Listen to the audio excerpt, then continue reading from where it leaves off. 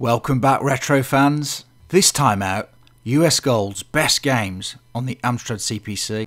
Now, it's hard to believe that I grew up a stone throw away from US Gold headquarters in Birmingham. Now, they made some terrible, god-awful games for the Amstrad, but thanks to US Gold, we also received some absolute classics.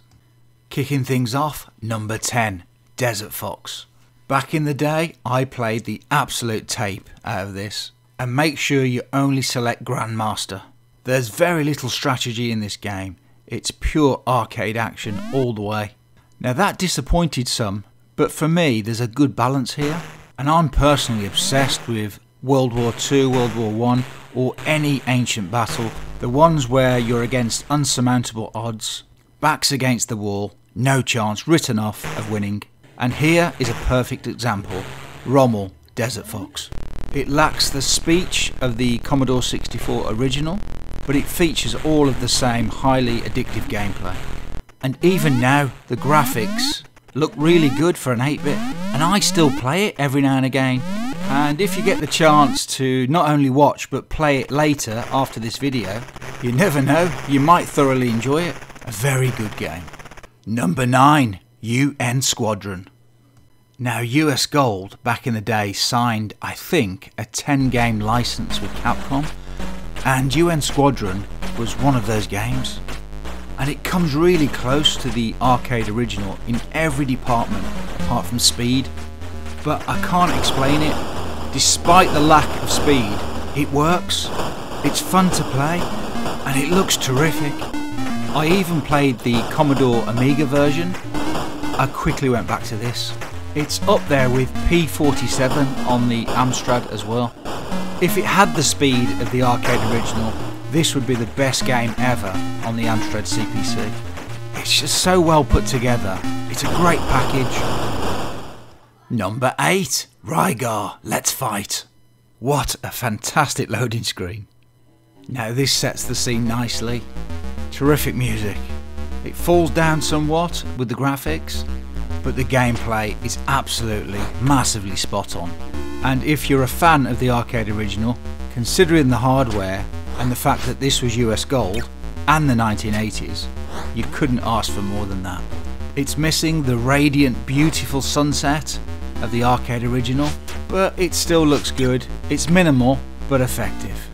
And I prefer to play this over any of the other 8-bit conversions, although I've not played the NES version, and I hear the Atari Lynx is very good. There's enough depth here for most people, and for me, a US Gold classic. Number 7, Outrun Europa. Now, I've played this on the ZX Spectrum, the Commodore 64, which is a good conversion. The Amiga was really good. I think the Master System version from memory was really good as well. But I love this Amstrad CPC version. There's literally so much to do. You start off in Blighty, you've got to get across the English Channel, you've got to avoid the police, helicopters, speedboats, and the graphics are really good, some of the best I've seen on the Amstrad. And it's fast. Don't get me wrong, it's no Chase HQ, but I'm still outrunning. The sad thing is though, it was released towards the end of the Amstrad's life. Number 6, Solomon's Key. Deep down, despite the travesty that is Outrun, US Gold made some decent games, and after doing this list I'm now more convinced than ever. But one list won't suffice. I say that because as I've played I realise that there's games I really like that haven't made this list, so I figure people are going to be angry that I've missed out their favourite games, but I really am stricken and torn because it's games like this, Solomon's Key, that are absolutely terrific and hence edged the others out. In the arcade, this is probably one of my favourite games of all time. On the Amstrad, I'm blown away. Number 5, Shadow Dancer. Every bit as good as Shinobi. And I know it doesn't look the best, but it plays like the best. And if you're up for a serious challenge, the type of challenge only Shinobi can give you, then look no further than Shadow Dancer. It's pretty impressive and wonderfully playable. It's fast and it's tough, and it's probably the best action game on the Amstrad. And the thing I love is that you've got a dog as a companion. I've also played this one on the Sega Mega Drive. Shadow Dancer on that is really good. So don't be shy, give Shadow Dancer a try. For an 8-bit computer, this is a fantastic conversion. Number 4, Beachhead. A fantastic game not to be missed. Every bit as good as the Commodore 64 original. And just like that version, a very enjoyable multi-blast. This was great value back in the day, and I feel like I need to pat somebody on the back. Well done, Bruce Carver, or should I be thanking Access Software? It's carnage all the way, and it's great for getting rid of all that pent-up aggression. The side-scrolling tank stage is a bit of a letdown because of the choppy scrolling, but if that doesn't bother you, there's still a fantastic challenge here. Primitive by today's standards, and we all know the Amstrad is capable of more, but what we do have is well executed. Number 3, and one of my favourite games of all time, World Class Leaderboard. It doesn't look like it, but this is up there with PGA Golf. That game came out several years later on the PC. Anybody can play this game, even your children. The game holds your hand in the beginning, but then lets you free to experience golf like a true professional. The first couple of leaderboard games released on the Amstrad weren't up to much graphically, so thank goodness for World Class Leaderboard because it righted all those graphical wrongs. And get this, I still play World Class Leaderboard today. Number 2, Bruce Lee. Not only a fantastic game from US Gold, but also probably one of the best games on the Amstrad. Definitely a top 10. It's a 2-player game, there's lots of levels to explore, the difficulty is just right, but saying that, it must be one of the first games responsible for the phenomenon Rage Quit. Although he doesn't look it in this game, Bruce Lee is hard as nails. It's a shame there's no in-game music, and I wish the sound effects were better, but everything plays as well, if not better, than the Commodore 64 original. It's that time again, the ones that didn't quite make it, but would easily feature in a top 20.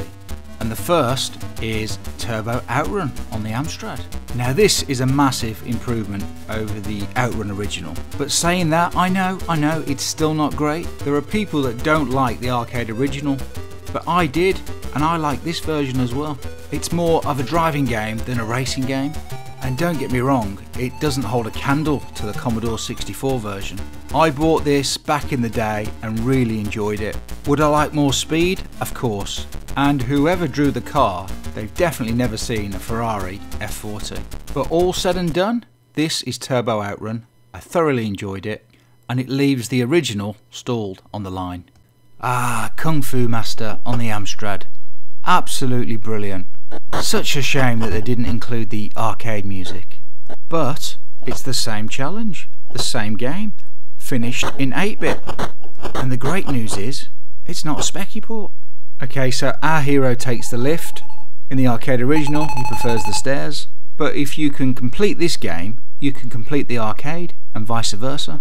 It is missing that je ne sais quoi, but we have to remember this is an 8-bit and it's an Amstrad CPC. 1942 wasn't up to much on the Amstrad, but 1943 is a whole different ballgame. The player controls fighter airplanes to destroy the aircraft and warships of the Imperial Japanese Navy. It's far from being historically accurate, but as an arcade game, it's a thing of beauty. Yoshiki Okamoto, the producer of the game, he came under criticism. People weren't happy that you control American aeroplanes to destroy the aircraft warships of the Imperial Japanese Navy. I get it, because men and women on all sides are innocent really, just following orders. I bet there's people out there thinking, why on earth has he chosen E-motion over Supercycle, Winter Sports, Winter Games, Summer Games, California Games? My answer to that is simple. This is brilliant, but don't panic, we're going to need a part 2. Sadly, it doesn't look as good as the Amiga or Atari ST versions, but it's just as colourful. And for me personally, like the 16 bits, it's an unmissable experience. Now, it's not as addictive as Tetris, but this one got pretty damn close. An astonishing game then, don't be without. Good old Nick Bruti and Dave Perry strike again on the Amstrad, and this one is a sight for sore eyes. The excellent artwork conceals shallow gameplay, which ultimately means the programmers kept the game simple. Blast fanatics will absolutely lap it up. Sadly, it doesn't really provide any long-term challenge, but graphically it's an absolute stunner. One of the best on the Amstrad. It's also worth loading up just for the intro. You won't be disappointed.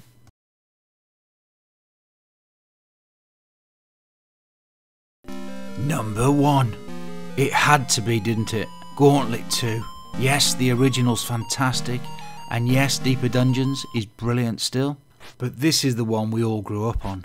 This is the one that was the most fun playing with a mate, and it was probably the first sequel worth the cash.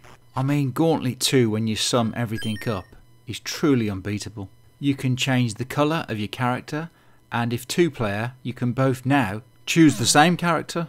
One thing that did annoy me is the music in the treasure room of the original is missing in Gauntlet 2. But if you want to see a top class game squeezed into your Amstrad, then look no further than Gauntlet 2.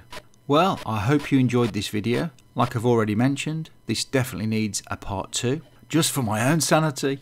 There's work still to do here. Please comment, let me know your thoughts. Please like, please subscribe, please share. But above all, stay retro. And until next time, ta-ra a bit.